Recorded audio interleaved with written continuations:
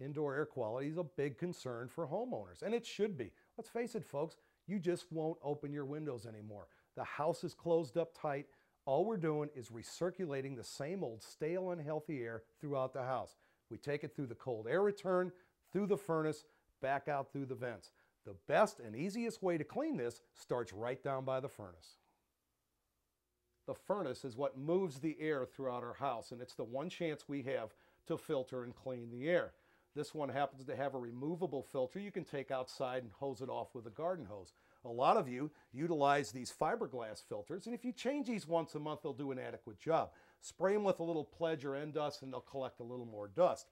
Some of you have opted to try to collect not only the dust, but the allergens in the air, and they have these pleated filters. The manufacturers of the furnaces don't necessarily like these because they block the airflow a little bit, and when they really get dirty, they really restrict the airflow. A better way to do this is an electronic air cleaner.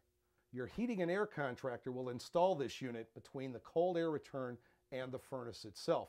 Now, how these units operate is that as the air goes through this filter, it electronically charges all the dust and allergy particles in the air, and then as it goes through, it collects them on oppositely charged media.